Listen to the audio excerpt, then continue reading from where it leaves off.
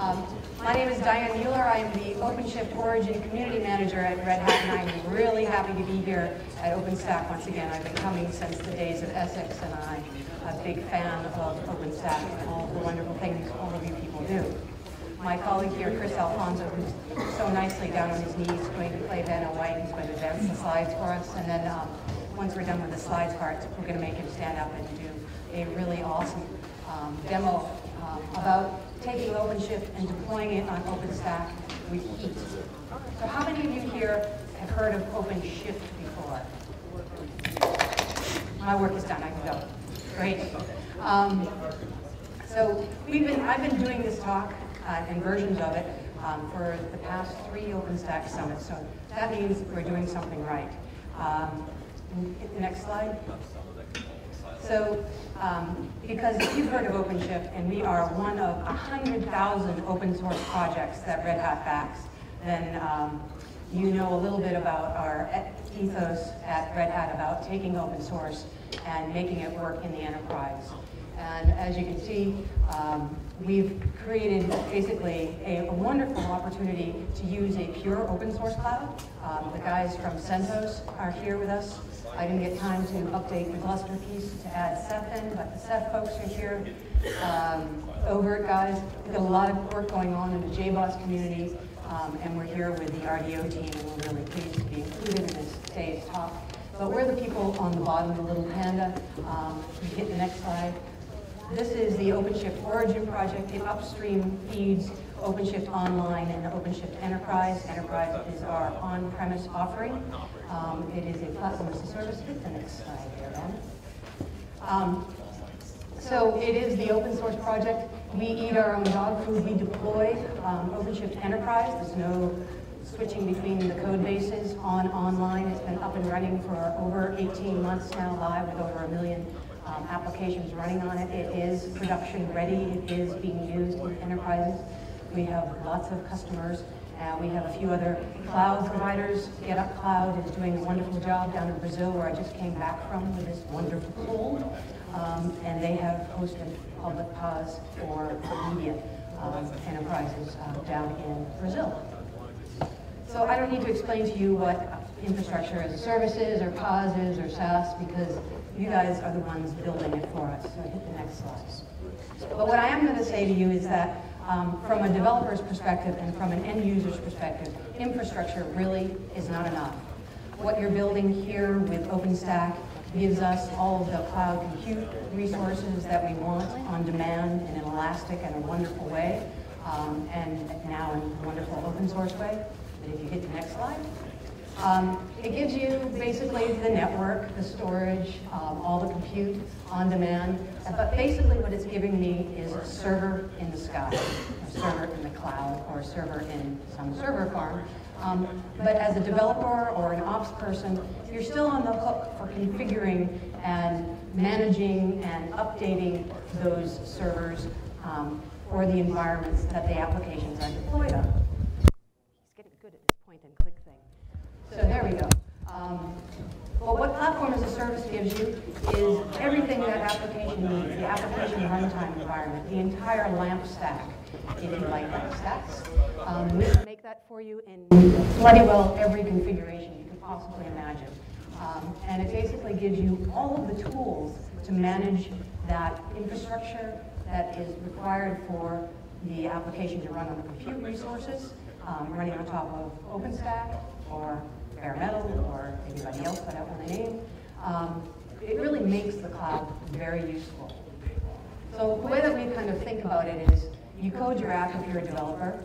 Like me, you're doing Python, I'm Python DJ. You can follow me on Twitter and see how bad of a programmer I am. And you can take from GitHub, whether you're using Eclipse or you're using the command line or you're using our web console, you can code your app, push it from your GitHub repository, and take all of the pieces, whether it's your databases, your Apache, all of those wonderful things, and configure and deploy that application with its entire configured LAMP stack, and then you're just off and running. And it's really a wonderful way. It's made me want to be a programmer again.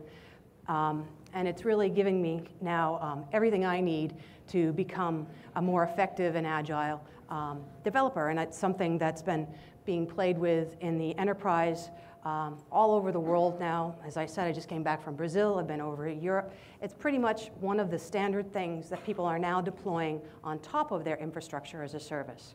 So today what we wanted to do was try and talk a little bit about how there's many different ways to deploy on OpenStack, and we really have been focusing in our team on making sure that the heat orchestration tools worked really well with OpenShift, and we've been doing that for quite some time. We put in the OpenStack heat template directory all of the Fedora 19 scripts for deploying those heat templates. We have the OpenShift enterprise ones, which we'll show you in a little bit. And we also have now, because CentOS has now been working with us, we have come out of the closet as CentOS lovers, as well on the OpenShift team, because we've actually been doing most of our test and build environment has been on CentOS for quite some time. So we just added in, with the help of Jeff Peeler, who may be in the room or may not, from the Heat team, the CentOS 6.5 templates for doing that. So basically, if you think of the cloud, the platform as a service is everything that your app needs to deploy in the cloud. So I talked a little bit about some of the applications, but someone asked me a question a few minutes before we started about OpenShift, and we have this metaphor which we call cartridges. So that layer cake that is the cloud, our piece of it gets many flavors. And so I know I'm very Python-centric, but OpenShift comes out of the box with a whole lot of languages that it's already supported, so Python, Java, PHP, Node.js, Ruby, Perl. But there's also a way for you to extend that platform. It's a very highly extensible one by creating your own cartridges.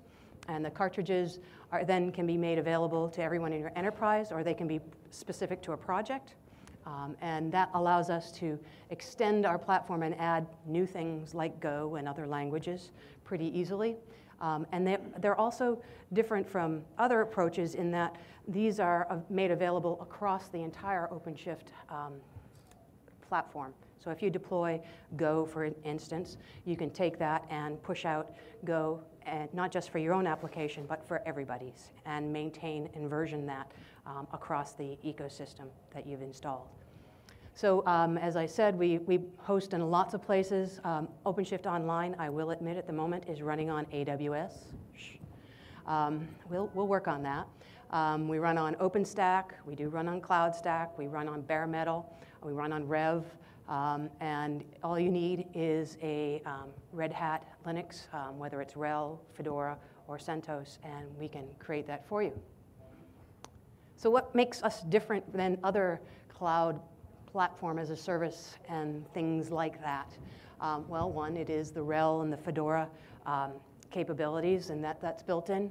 We also maintain a really high level of security on the multi-tenant containers that we're creating. We're using SE Linux and C groups for our multi-tenancy, and we are working very closely with the Docker folks, and if you've been reading the PR press releases or seeing any of the demos that we did at Red Hat Summit, we're doing a lot of work with Project Atomic and Geared D to help bring true Docker support into OpenShift, and we can talk about that separate from here as well. The other thing that we do really differently is we do something called automatic application scaling. So if you take your application in the cloud and you deploy it, you say, okay, I have this much set resources. A lot of other platform as a services will scale things for the PaaS. They'll add more resources for the platform as a service. But we actually go to the next level and scale your application up and down. And if your application isn't getting a lot of traffic, we have another concept called application idling, where we take your application and we will acknowledge the fact that you're not getting a lot of traffic and spin it down and not charge you for, or charge your department for that. Can we save the questions till the end? Thanks, because we're going to squeeze this in time. So we do a lot of, that makes us pretty different. The extensible architecture that we have based on cartridges and soon based on Docker.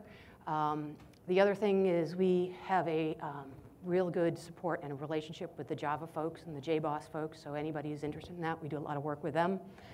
And the other thing that's new and interesting is our support for .NET. yes, we did bring .NET to OpenShift, and a lot of heads turned at Red Hat, hey Linux house.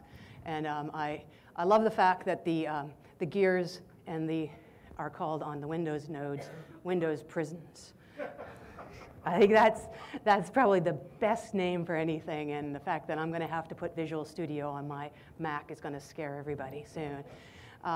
But one of the things that we've done over the past couple of months is partnered across the community with a company called Uhurasoft, who made a huge donation to the community of all the code base to support .NET in OpenShift, and we're really happy to have them on board as part of our community now.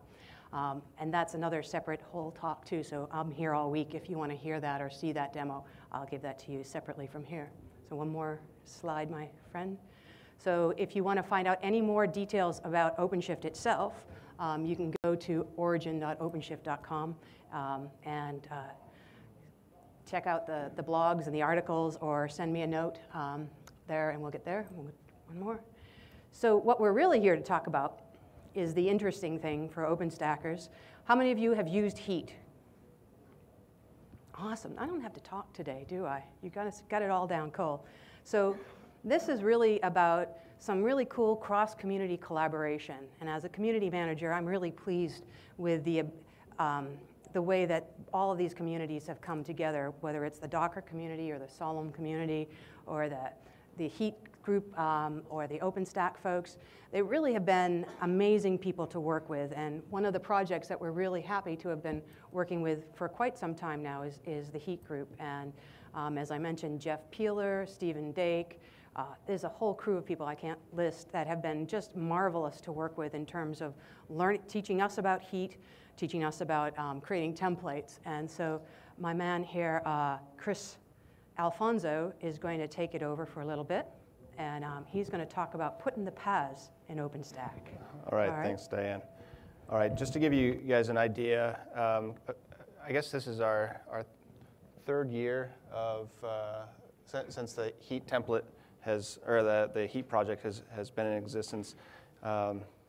It's grown substantially over time and has integration points with many of the OpenStack features. Heat has really been the basis for many integration points from the Red Hat perspective of being able to get our projects deployed on OpenStack. Over time, you'll see that that integration basis expand substantially. We've got a project called O to manage deployments of OpenShift OpenStack using OpenStack. You have integration points around security, around storage, around monitoring, around image management, and command line tools, and web UI integration points, and those all have touch points with Heat. I'm going to show you an example of really what I spend a lot of my time on is OpenShift Enterprise being deployed on OpenStack.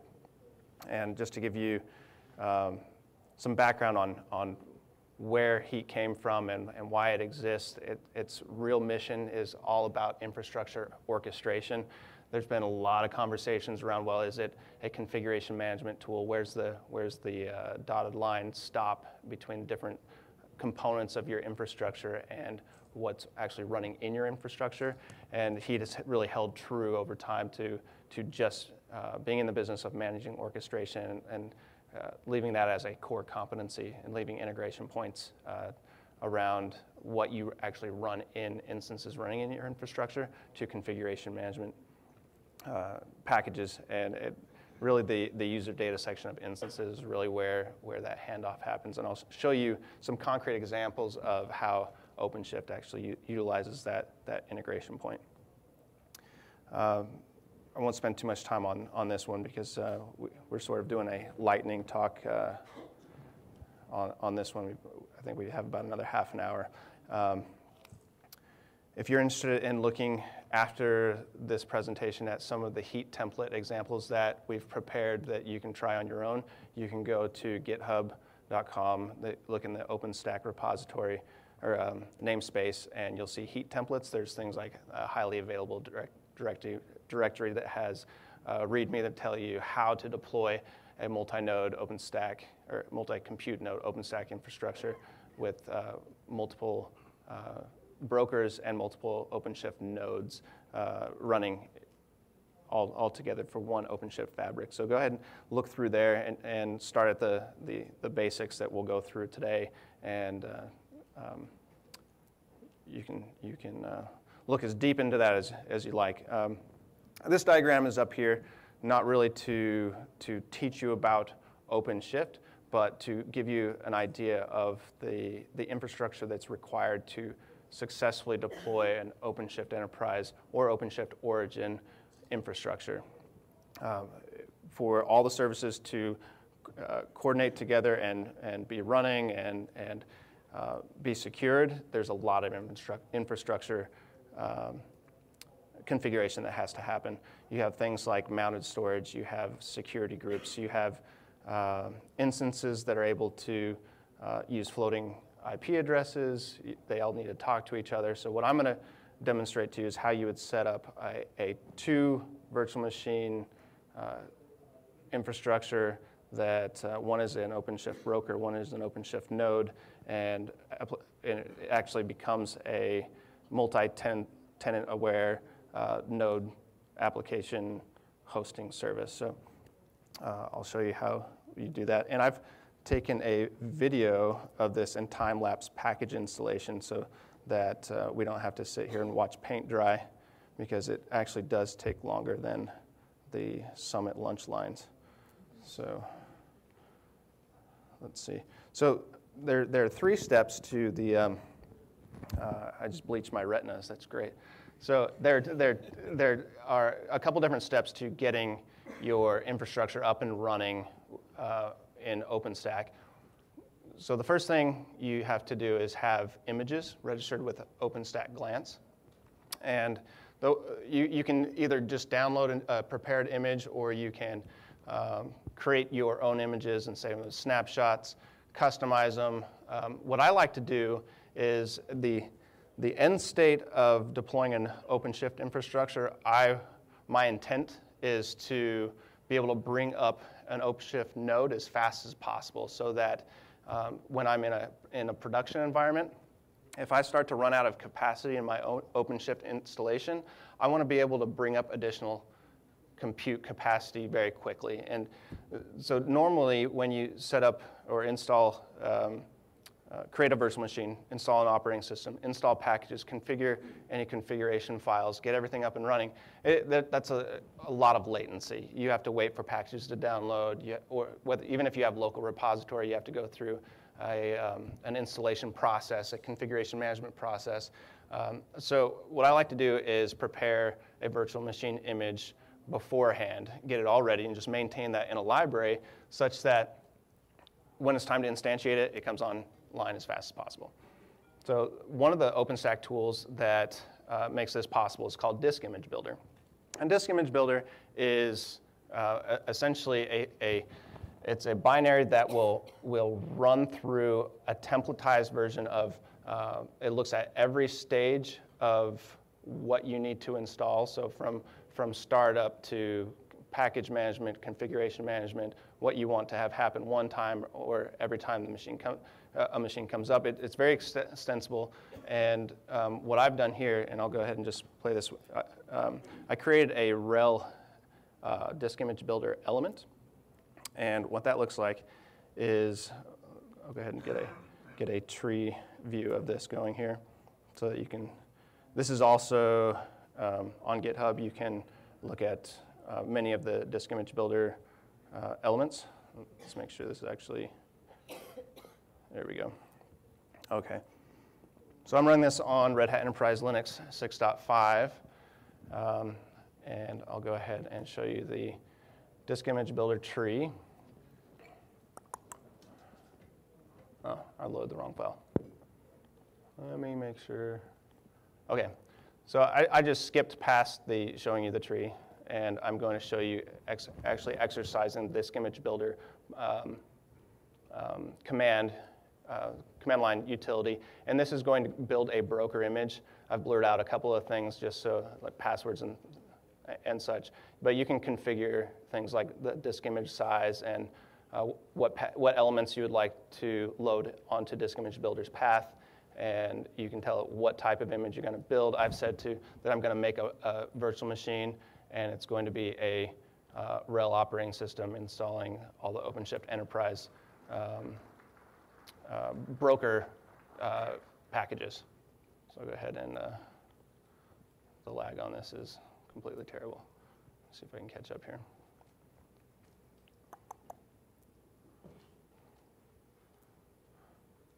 Okay, well, not only did I time lapse that, I quit it just now, so I can skip to the next one. All right, so the end result of running a Disk Image Builder run is an image that you are able to register with the glance service. And so at the end of that clip, you would have seen a glance registration, and then it would look like this. So if I run a glance index, I can see that I have a broker and a node image registered. And the reason why I need to register those is that every heat template for a virtual machine instance, you need to reference the glance image name, or the image that's registered with glance by name, so that heat knows which virtual machine to instantiate. And before I show you this video, I'm going to just jump over to a text file, and I'll blow up the text here just to give you an idea of what we're talking about when we say, or when I mention a heat template. So a heat template is just an ASCII file in YAML format that has a bunch of declarations, things like, well, really a descriptor of what your complete infrastructure is going to look like, or at any snapshot in time, what your infrastructure is going to look like. You can pass in parameters at runtime when you instantiate heat to say, set up all my infrastructure. You can say, well, specify things like, well, what is the domain name that I want to deploy this infrastructure under? What's the name server I want to use? What size machines should these, or what open instance flavors should these be using? What type of resources should be allocated to the VM, et cetera. You specify things like auto-scaling parameters. You specify things like, well, this one is OpenShift Enterprise specific, so you'll see things like, what's the RHN registration credentials and subscription information, et cetera. But infrastructure-wise, so there are things like neutron network subnets and networks and ports and things like that you'd need to declare in your infrastructure. You would want to specify things like, well, what security group should these instances be set up in? So what should the firewall rules look like for ingress and egress? You would want to specify things like, okay, you see the neutron port that gets created here, the floating IP that gets allocated to the broker, and so on and so forth for the node. But where the real meat is when you deploy an infrastructure like this is, well, what happens when the VM comes online? And we talked about, well, how is heat really helping us set up an OpenShift infrastructure? Well, all the components that we talked about already, those are really for any infrastructure. And what makes this an OpenShift enterprise deployment is what happens when a VM comes online. And the user data section of a broker instance or a OS Nova server instance is everything that gets initialized by Cloud Init. So Cloud Init's going to look at whatever's passed in this user data. There's a lot of environment variables that go on here. They get passed to an OpenShift installer. The OpenShift installer interprets all that, installs or configures a bunch of packages. It will update the machine with any errata that's happened that has been published between the time the images were created. Make sure that SE Linux is on, things like that, and really that's all that happens. And when that full process is done, the last thing that happens in this user data is there's a CFN signal that's fired that sends a signal to the heat metadata server and says, hey, the server instance is running. Go ahead and notify heat that this machine is done being configured. And so I'll just show you a quick video on how that happens, or what happens when we run this, and hopefully there'll be no lag here. So this is a command line utility for heat. You can also do this through the Horizon Web UI, but this one will just fire off the create command. I'm going to give it a stack name, and I have no idea if you probably can't see any of that text. So I actually don't think this refresh is working at all. Huh. Well, we may be cutting this a little bit short if there's no. Yeah, there's no. I'm having. Unfortunately, this video is not even refreshing.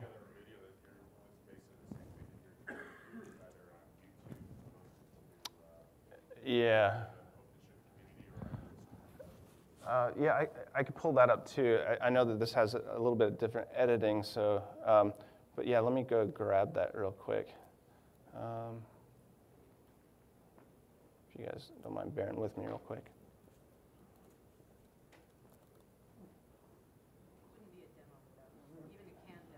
Oops. Something. Yeah. Let's go to the blog, and I believe it's down here somewhere. Let's see. So you're getting a good tour of where all of the content is for OpenShift, and he's got. Let's see what the resolution ends up being like on this. Yeah, there you go. Okay.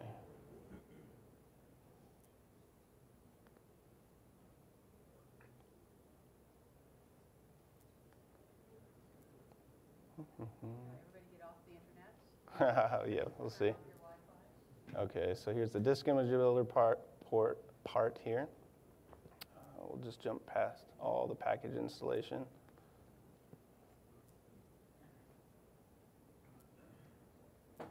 Okay, so here's the actual heat creation. Let's see how well this refreshes here.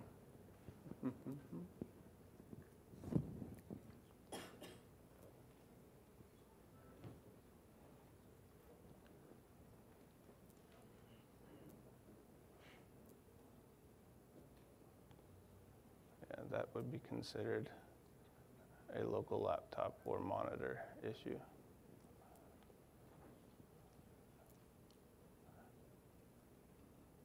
Alrighty.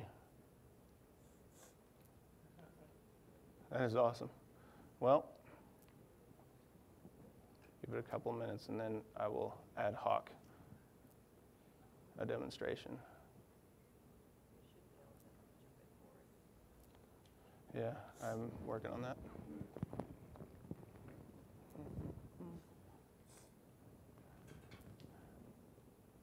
And here I thought I was going to save you a bunch of time by time-lapsing a video.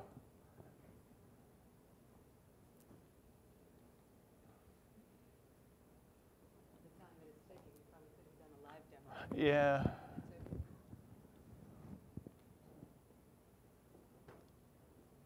Okay, so maybe it's actually going to work at least.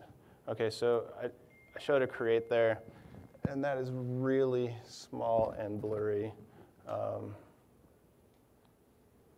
So let me just kind of talk about what's happening here in this video. Now I'm looking at the Horizon dashboard just to see that the instances were created. You can use the heat command line tool to look at the status of a stack build. So you can use heat event list or to look at the specific events that are actually being fired off. And when you look at that list of events, it may be really confusing when you first look at it because each record that's recorded is not updated. It's actually a sequence of events. So you'll see create in progress, but if you'll actually see event names or resource IDs duplicated down as you go look down the list, and you'll see things like create complete. And that way you know that that resource has actually been completed.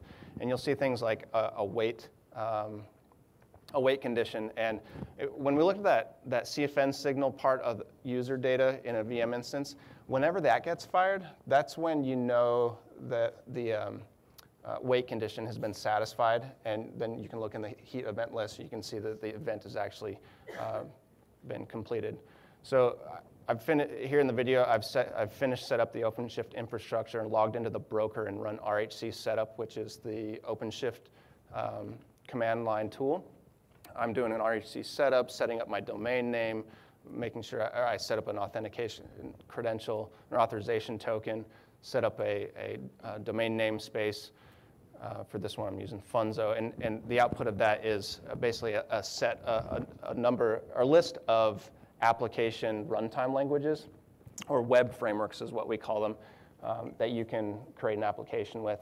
And for this demonstration, I think I'm going to create either a PHP 5.3, PHP 5.3 application. As soon as that create app run is done, DNS will be configured and propagated worldwide, and I'll be able to pull up that application in a web browser. And we'll do that in just a second as soon as DNS is done propagating. Okay, the output of that is a lot of information around your application. An SSH URL, you can log in to your gear. You can look at what's running in your gear, running in that node VM. I've set up my network preferences here, pointing to my broker because I'm running bind on my broker server VM. And because I do that, I can go to this PHP application and just pull it up.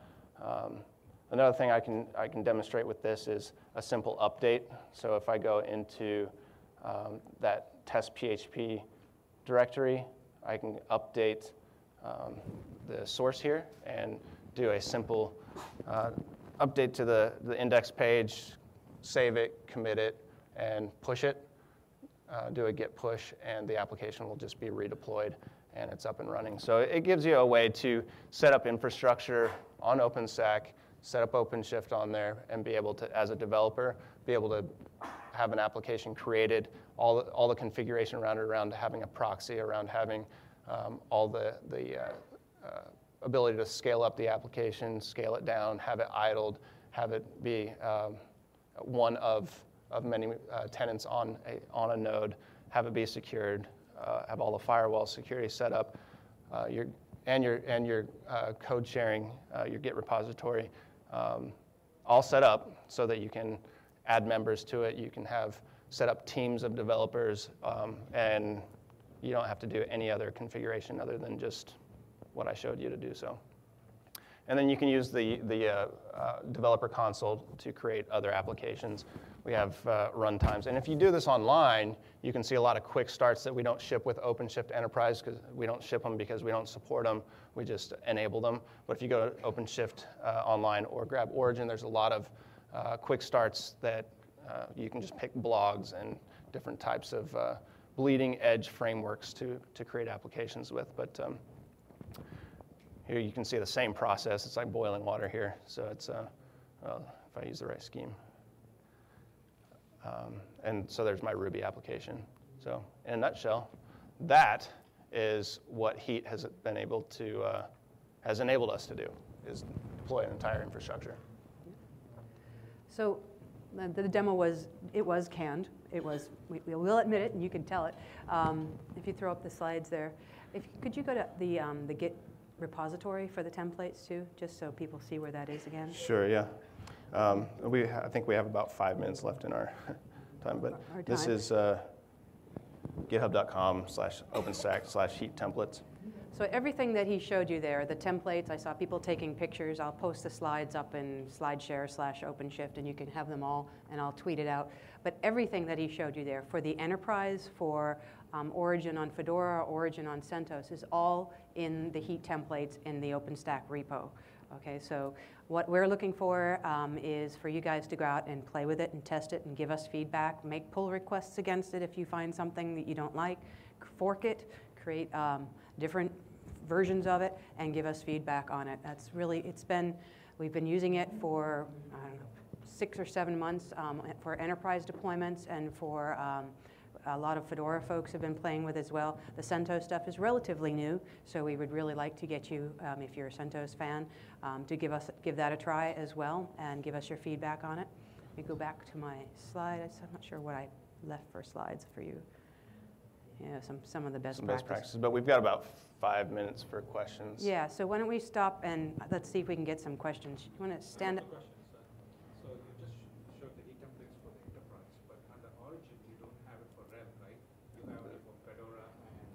That's correct. And really the idea behind that is in order to have RHEL, you have to have subscription. And so we just targeted,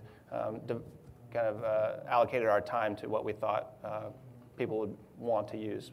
But the stuff that's on CentOS should be directly applicable to RHEL. So the second question is, you showed the template, e-template for enterprise. Yes. The commonality is the template looks pretty similar. It looks pretty similar except for the user data. Online stuff. Yeah. Right. Well, the origin stuff, so you saw that I was using an OpenShift.sh.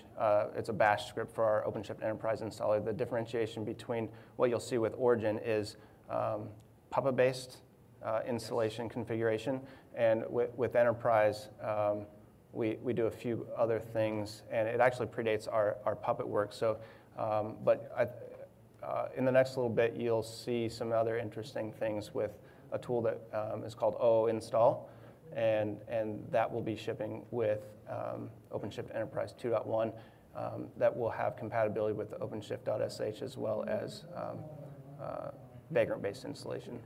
One last question. So in these templates, you're basically using a wait condition handle resource. It has an issue when you have your Keystone server is held on AD. So it tries to insert a dummy user, which is prevented because, say for example, Cisco. Right. You're using Cisco's AD, and this wait condition, when it creates the resource, it requires a user inserted, which is prevented. So that basically defeats the purpose. You need to split the node instance after the completion of the broker. Yep, that's a known bug, and the Heat team has been working on that. I don't know if they made it for. What I did is basically What's that? It's Icehouse. What was your workaround for those that are? I basically split the template, and I passed the DNSSEC key and the IP address of the broker as a parameter to the wait condition. template, and it's been up to now. Okay. So it's a manual creation. Right. Basically, two stacks instead of one stack. Is Okay. there any other workaround, better workaround? Can I use nested templates? You can use nested templates, but that specific issue with Icehouse has been addressed. Yeah. And for debugging here, have a USB key from us, and thank you for that. Send us the Any notes. other quick questions that we can fit in the back?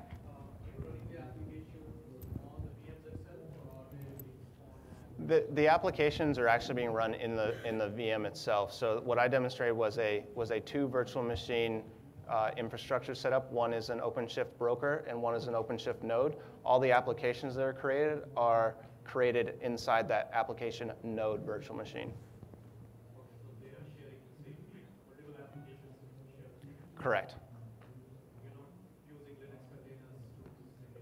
We're using PAM namespaces. We're using C groups for resource allocation and SE Linux labeling. Yep. Yes? Last time I looked at scaling, there was just some limitations with the scaling HA proxy, making that highly available. That's not addressed, right? Or That's not addressed with this. So there's a couple different scaling ideas here. One is that you're referring to is OpenShift-based scaling, and then about the application scaling within OpenShift. right, and so that most of that implementation is in our HA proxy control daemon. So there's that aspect. So there's some a long list of issues to address there. There's also making applications highly available, meaning, well, what happens when brokers are introduced or taken away, or actual nodes are introduced or taken away. And then there's the infrastructure auto scaling that Heat has the ability to do as well. But Right, and I'm working on the other stuff, but within the application, if I set my OpenShift application to auto scale, does that still have the limitation that you scale it, and there's still the single point of failure within the HA proxy? You can have redundant. you can have multiple HA proxies now. Yeah. So that's a fairly new feature. You have to set your the PaaS admin has to set up the user to allow HA proxy or HA applications, and then when you create a scaled application, your second scaling, it'll introduce a second HA proxy. So that's a new feature. Yeah, does it have the knowledge of making instances are not residing on like the same piece of hardware, right? I mean, is it able to? Yeah, the scaling algorithm tries to place those gears on different virtual machines or different bare metal machines. It can actually take it one level further though, because it could essentially scale it on two instances, right? Node instances that reside on the same Nova compute server, right? So yeah, we could spread that out a bit. Yeah. But Good question. I've tested that a bit, and I've seen some wonkiness there of some unexpected results around the scaling algorithm. So it's definitely a possibility to end up on the same compute host. You use scheduler hints within Nova, so I mean the functionality is there. It's just a matter of talking. Right. Yeah. Do we have time for another question? One more question, anybody? If not, thank you all for knowing about OpenShift in advance. And Thanks for your patience with my demo video lag. Thank you very much.